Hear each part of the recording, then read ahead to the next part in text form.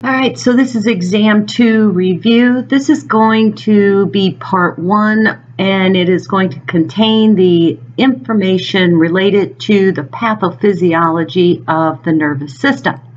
So let's go ahead and get started here. And of course, we have to start with a picture of the brain to give you a good understanding of just how important this organ is to us. So you don't have to memorize the different parts, but as we move through and talk about some of the disease entities, when we talk about Parkinson's disease, some of the neurotransmitters, we know that involves dopamine. So another neurotransmitter, we're going to talk about acetylcholine as it relates to myasthenia gravis. In addition, we're going to talk about some of the structures in the brain. We've already talked about the pituitary gland when we talked about fluid and electrolytes, particularly antidiuretic hormone. We're going to talk about the temporal lobe and the thalamus when we get to schizophrenia a little bit later in this lecture. But to really appreciate the brain, you have to realize that it is very finicky. It has to be in that perfect 7.35 to 7.45 pH. It accounts for and uses about 20% of the oxygen taken into the body. So also it runs on pure glucose. So very finicky, but when those components, the oxygen, the pH, glucose, if that's not provided in the amounts that it's needed to function properly, what we see in our patients is some sort of pathophysiology. And mostly we see the very first indication that something's going on is with level of consciousness. Think about yourself when you're doing a 12-hour shift. Like I say, it's usually a 14-hour shift. But anyway, about after 8 hours, you haven't eaten. How do you feel? You feel very irritable. And that is a reflection of that brain not getting that needed glucose to run in good functioning order. So let's go ahead and move on to differentiating between the parasympathetic and the sympathetic nervous system, which is, of course, that makes up the autonomic nervous system. So when you think about the parasympathetic nervous system, you got to think about it's kind of slow, and it is the day-to-day needs of the body. It doesn't react to crises. It likes status quo, maintenance, homeostasis, right? Now, let's go to that sympathetic nervous system. This is that adrenaline rush that you hear people talk about. Very important when it comes to that fight or flight. So what it does is it kind of responds and prepares the body for defense. So catecholamines are released, in particular epinephrine. It's a neurotransmitter, but it mobilizes energy stores because those muscles, your lungs, need that extra energy so that you can run away from a bear, whatever. I don't know where I got that at, but anyway, so to run away from something that is threatening you.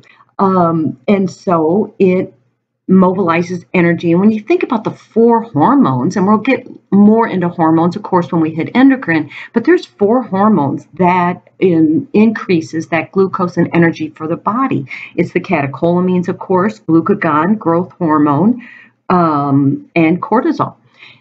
So thinking about that, those 4 hormones compared to 1 hormone called insulin, and that's going to be decreased. It's not going to be eliminated, but it's going to be decreased because we still need that insulin to get that energy, glucose, into the cells. But the other interesting thing about epinephrine and that sympathetic nervous system is it will redistribute blood flow. So it takes the blood flow away from the gut, the GI system, because who cares about food at that point? And it also takes it away from the skin or the integumentary system, reshunts it into muscles, lungs, so that we can run away from any kind of threat. The next we're going to talk about is primary brain injury. And we can classify that into either focal or diffuse. When we think about focal, we're thinking about a precise location, such as an epidural hemorrhage, a subdural hemorrhage. So these are an example of a primary insult, right? And you can see over there with that little picture, that little blackened area, you can see where that brain's been infarcted. There's also things called diffuse injuries, once again, primary, in that hypoxia. We talked about hypoxia in exam 1, but that is a diffuse, that lack of oxygen to the brain. Meningitis, encephalitis. So those are some more of what we call diffuse versus just a very precise location. But here we go into the secondary injury. The secondary injury is what we refer to as that swelling or that cerebral edema that can occur after these injuries. Well, you know the brain is in a vault, and that brain has not much room to grow. And so what it causes is pressure on other structures, intracranial pressure. So it'll cause that pressure on other structures, hindering the other structure's ability to function properly. A good example of this is when we talked about diabetes insipidus related to the lack of secretion of antidiuretic hormone. And so what you'll see is these patients will have an output of 6 to 8 liters in a day. That's why we watch that urinary output so carefully with this patient population. So next we're going to talk about autonomic hyperreflexia or dysreflexia. It's the same thing. But what happens here is it's a massive reflexive sympathetic discharge. So what does that mean? In other words, the sympathetic nervous system above that T5 or T6 level, there's no inhibition. And so what you end up seeing is this imbalance between that sympathetic nervous system above that T5 and T6, and the parasympathetic system isn't able to help out. So there's an imbalance there. So what you end up seeing is these clinical manifestations. They have a paroxysmal hypertension of up to 300 millimeters of mercury systolic. They'll, of course, have that pounding headache and a blurred vision. The thing that can trigger this is simply a full bladder, or they can't evacuate their bowels. So that is 2 very simple triggers that can cause this autonomic hyperreflexia. In addition, they're sweating above the level of that lesion, and they become very flushed above that lesion. So the spinal cord injury results in a disturbed thermal control, hypothalamus, and it's unable to do that job of regulating that body heat. In addition, you see that reflexive bradycardia. So they can go down to 30 to 40 beats per minute. And that's because there's that stimulation of that carotid sinus to the vagus nerve, to that SA node. And so you see that reflexive bradycardia. So next is difference between delirium and dementia. So of course, our population is aging, and so big difference between delirium and dementia is that delirium is acute. So it can be hours to weeks, versus dementia is something that is slow to progress. It can be months to years. Now, some of the clinical manifestations do present themselves the same. There can be delusions, there can be hallucinations, except for with dementia, usually intact early. It's later on that might occur. So you can see that usually a major cause when we have a older adult come in with a caregiver, the caregiver will say, they started getting real confused. We don't know what's going on. One of the first things as a provider you really want to think about is simply a urinary tract infection. So order that urinalysis, you see white blood cells. So it could be as simple as a urinary tract infection that can show those signs of delirium. The thing about dementia, and we're going to talk about this with Alzheimer's, is it's really being a provider it's that process of elimination. All right, so let's move on here to a certain kind of dementia called Alzheimer's. The good thing, if there is anything good about Alzheimer's, is 90% of those that present with these signs and symptoms, it's late onset. Late onset Alzheimer's is much slower to progress. The other 10% is that early onset, and that prognosis is not good because it progresses very quickly. But let's talk about it being one of the leading causes in as a cause of dementia. But once again, Alzheimer's, it's not really sure what exact the cause is, but we do know a definitive diagnosis is post-mortem. It is, once again, that process of elimination. So you're going to check to make sure, do they have a urinary tract infection? Hey, is there a brain tumor? I mean, so there's different things that you can do to begin to eliminate, is this the cause? But you also have to do a good health history, because we know the risk factors are things like smoking. We know that diabetes, we know that hypertension, some of those comorbidities can increase the risk of Alzheimer's.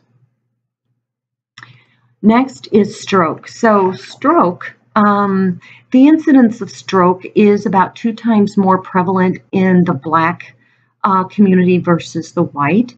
It does run in families, but we know that the ischemic stroke is the most common. In addition, the most common area for a stroke that we see is in the MCA. That stands for the middle cerebral artery. And if you know a little bit about the anatomy of the brain, we also know that those clinical manifestations are going to present themselves as dysphasias.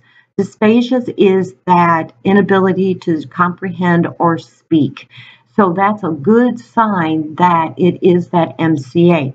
But let's go into some of the risk factors.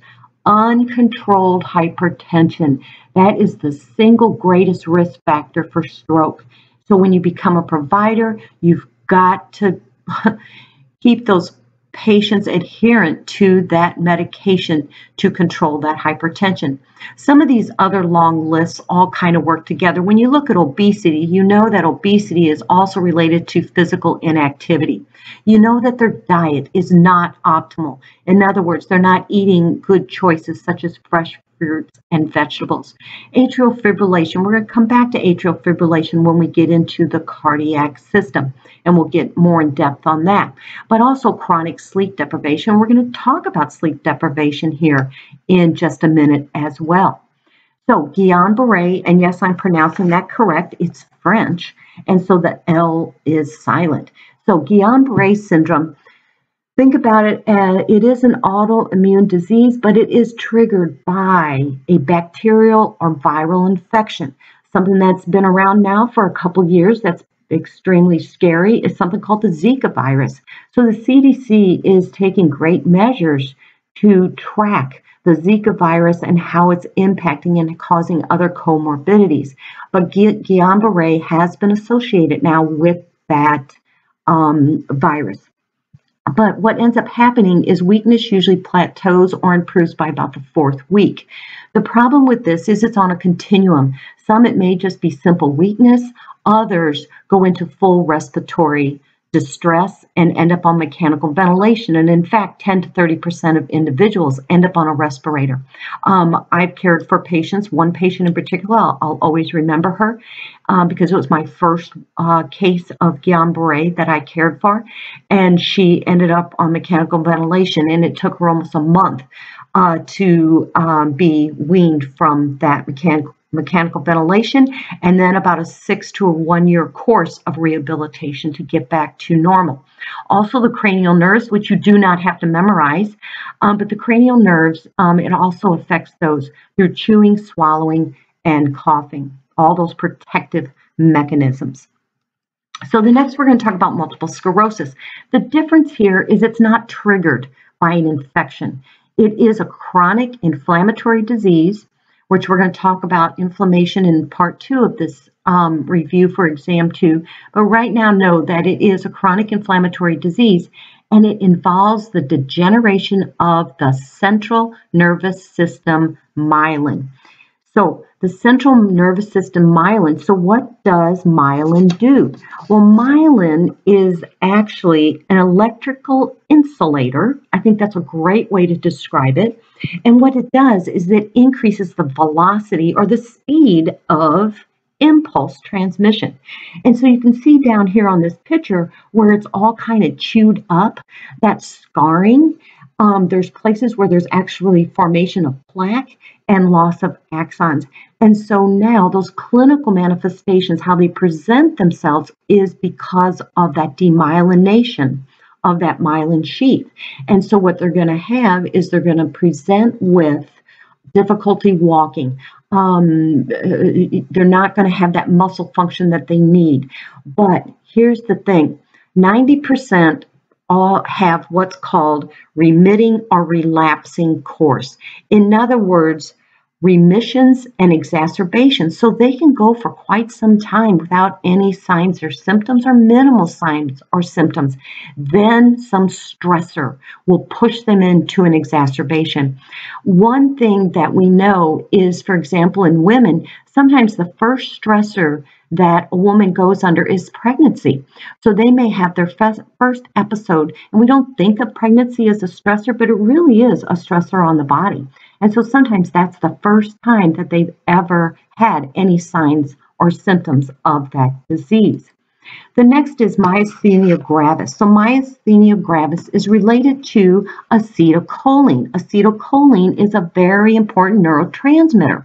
And so acetylcholine, when it connects to the receptor, it allows for muscles to contract.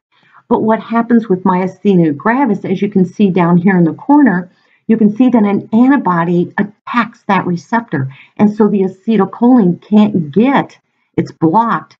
And so that muscle cannot contract. So what they present with is this exertional fatigue and weakness. Now they'll say, well, it does improve with rest, but it continues. There's no cure. And so pretty soon things become worse and worse. It progresses. And when you can tell, when they get to some of those final stages, is it really affects the respiratory muscles. And so sometimes they may need a respirator. Also, they have many, many episodes of aspiration because they're choking and unable to control that swallowing mechanism. But earlier in the course, so that's the end. So they're usually going to come in once again, that fatigue, that weakness. Also, you may see ptosis, where that one eye, you can see how it kind of is droopy. So some of those are some of the early signs. So next we're going to talk about Parkinson's disease. Parkinson's disease, the primary pathology, once again, it's still really the primary cause is still unknown, but we know the pathology is the degeneration of the basal ganglia. The basal ganglia is made up of the corpus striatum, the globus pallidus, and of course the substantia nigra. You really don't need to know that, but you do need to know that it's the basal ganglia that's involved. So what happens at the basal ganglia is there's the loss of dopamine. With that loss of dopamine, you're going to see these presenting symptoms. They're going to have resting tremors, huge bradykinesia. In other words, that rigidity and poverty of movement. You can tell if you're at the mall or whatever, we're nurses, we watch people. It's our job. It's not that we're people watchers. It's just we can't help ourselves. And so you can see someone, you can tell by that shuffling gait. You'll see that their arms, they don't swing like they should. Instead, they're pretty well held stiffly at their side. And so in your pharmacology class, you're going to get into some of those medications that can help with this disease entity and hopefully slow the progression. But remember, later on in the disease, they begin to hallucinate, and it's quite a devastating disease for those people as well as the caregivers. So let's talk about comparison of acute versus chronic pain. Acute pain is very straightforward. It's usually a sudden event. The duration is less than that 6 months. Usually at 6 months, if it's past that, we start thinking about a chronic problem. And there's also clinical signs. Usually we see an increased pulse rate, elevated blood pressure, that kind of thing. With chronic pain, very, very different. You don't see those clinical manifestations. But let's talk about a certain kind of chronic pain, probably the most common and ones that you're going to probably see in your practice. And that is neuropathic pain. It is chronic pain. It's initiated caused by a primary lesion or dysfunction of that nervous system. The interesting thing is that it's pain, it's amplification of pain. So let's say they're complaining of burning, shooting, shock-like, or tingling in their feet. A lot of times we see this with diabetic patients. And yet you look at their feet and they look fine. You don't see any lesions or anything. So it's amplified, but very real. And so this is a very common type of chronic pain. The thing about pain, acute pain, it is protective. It's a great thing when you look at it that way. But chronic pain, we know that this is a huge challenge as a provider to try and control that pain and increase that patient's ability to have physical activity, even if their feet are shooting and burning and pain. I mean, how are they supposed to keep up that physical activity? That's so important. Okay, next, headaches. So there's 3 categories here. It's once again some of the symptoms to rule out some of the causes. Remember that headaches can also be a sign of maybe a brain tumor, could be meningitis. So it's once again that whole idea of that process of elimination. But migraine headaches, even up to 20 years ago, 15, 20 years ago, it was all in their head, right? Well, it is. But there's been a lot of research on it and found that there really is a physiological cause. One of those causes, of course, that massive vasodilation. In addition, there's an inflammatory response that goes along with the migraine. So they are very, very real. Most of the time they affect females. They do have a family history involved. They usually have associated features. Some of those associated features is vomiting prior to the onset of the migraine headache. In addition, they're photophobic. They like to be in a dark room. The second kind is cluster headaches. This is more male, affects males much more than females, and they cluster at times. So they come on somewhat rapidly, and then they'll go into remission, and the patient doesn't complain of it. This is also associated with lacrimation. Lacrimation, all that is tearing of the eyes. Rhinorrhea, that's a fancy way of saying like a runny nose, but it can be very, very painful. And there is medications that these patients can take. And then, of course, the last is tension. And of course, probably many of you experiencing tension headaches. Patho, maybe you're taking pharm as well. You've got life, you've got jobs, everything else. Please take care of yourselves. Take that extra hour, go for a walk, relax.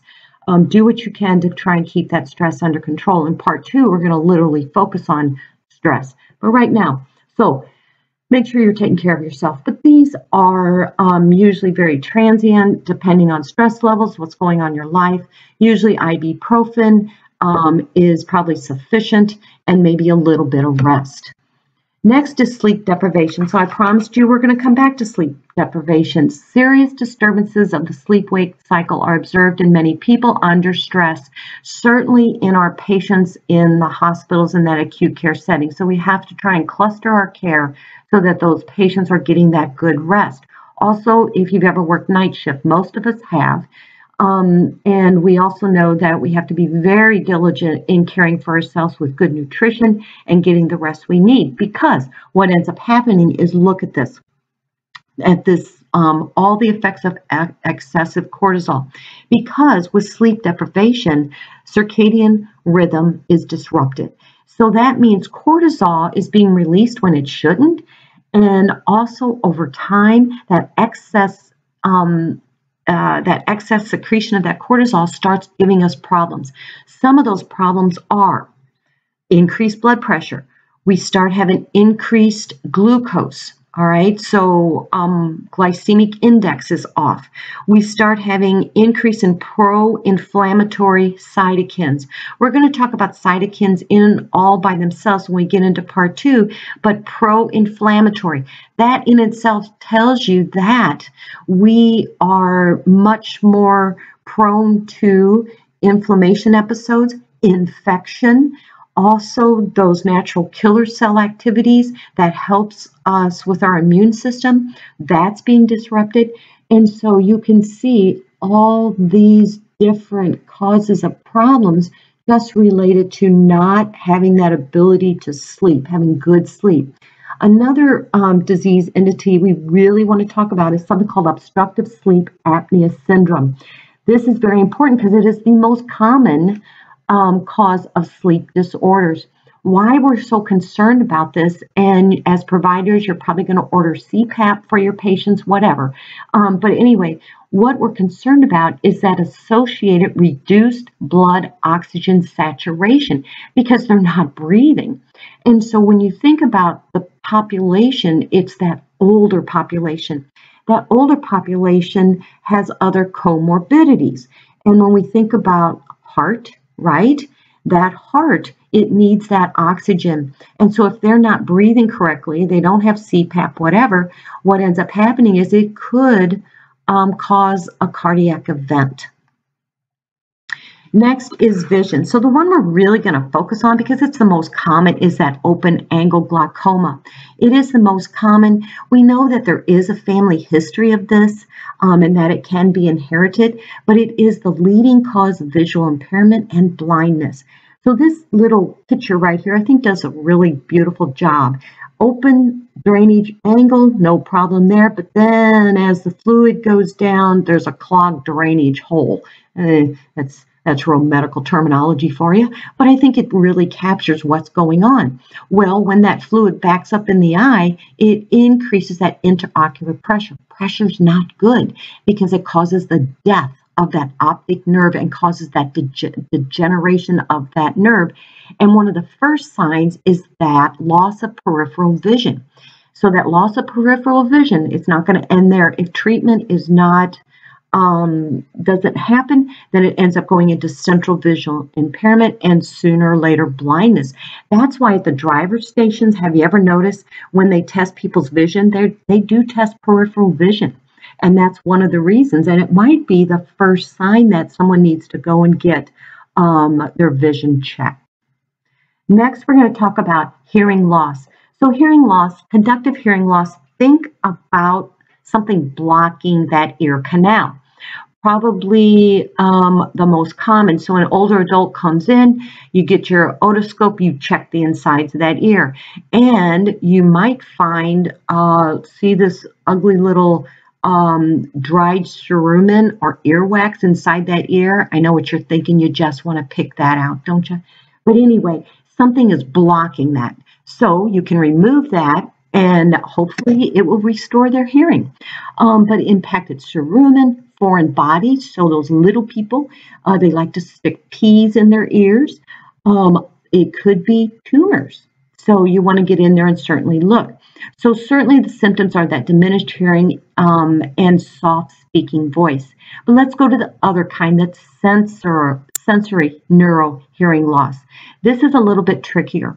This has probably been years of maybe someone working in a very noisy environment, maybe our construction workers, because remember, OSHA wasn't always around, or that protective gear that is required nowadays. So if you have an 80-year-old patient and they've been in the construction industry for a while, they've not had that luxury of having those earphones.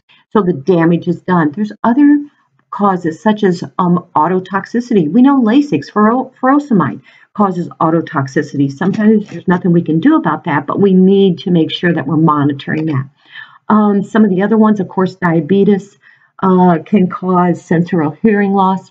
Now, presbycusis is just a fancy way of saying age-related hearing loss, and it's the most common form is sensory neural hearing loss. So that's just a fancy way of saying hearing loss for the elderly. Okay, so that is the hearing loss. Now let's go into the neurobiology of schizophrenia.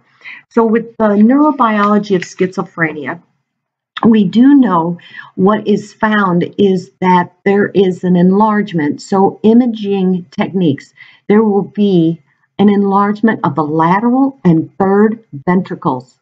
Okay, very interesting. The other thing that you could see is that there is a reduction in the thalamus and temporal lobe areas. Now, when you look over here at these symptoms, going to kind of make sense what parts of the brain are now affected with schizophrenia. Schizophrenia, we know that they hear external voices, right, in the form of auditory hallucinations. And this makes sense because that misrepresentation of speech in that auditory cortex within that temporal lobe, right? Temporal lobe, speech, right? And other sensory, but we think about speech, particularly in that temporal lobe. So what ends up happening is they hear these auditory hallucinations. Something else very interesting about schizophrenia, and something that you should probably know, is increased concentration of dopamine, a neurotransmitter. We talked about a decrease in dopamine with Parkinson's and what those clinical manifestations were, but now this is an increased concentration of dopamine. Absolutely fascinating. And so now with that increase in that dopamine, they're going to have that increased motor activity, but also that impulsive behavior that is characteristic as well of patients suffering from schizophrenia. So you can see the positive symptoms, the delusion, the hallucinations, the negative symptoms, some of those, and of course that disorganized symptoms such as that disorganized speech. There you go, there's that temporal lobe again. Disorganized behavior, there you go, that's that increase in dopamine. And so you can kind of connect those clinical manifestations with what areas of the brain and that pathophysiology that's going on in that patient with schizophrenia. And lastly, we're going to talk a little about the mood disorders. So mood disorders we're finding as one of the most common mood disorders is that unipolar or major depressive disorder. So when we think about this, we know that it's across the entire lifespan. We know children can suffer from unipolar depression. Kind of scary. So, what are the symptoms? This isn't just you're having a bad day. This is over time. This is that feeling of loss of pleasure, changes in sleep, and we already know what happens with sleep deprivation, appetite, or weight gain, something like that. They could lose weight, they can gain weight. But the big thing is suicide. And so that's why we need to be very aware. And in most practices now, one of the first things that's asked is, do you feel depressed? That's a really good thing to start out to determine and assess whether or not that patient is just having a bad day, or do they have a major depressive disorder? So this is not to be confused with bipolar disorder.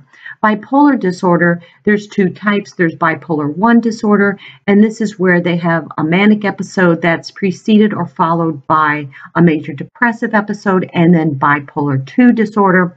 That is where it's more major depressive episodes that last usually about 2 weeks. And so just kind of differentiate between those two. But we're really focusing on that unipolar or major depressive disorder because it is so common and I think it's number 2 for disabilities in the United States. So thank you very much. Have a great day. And part 2 that will be focusing on inflammation, infection, and cancer. And of course, we're going to dive a little bit further into stress. Will be forthcoming. Thank you.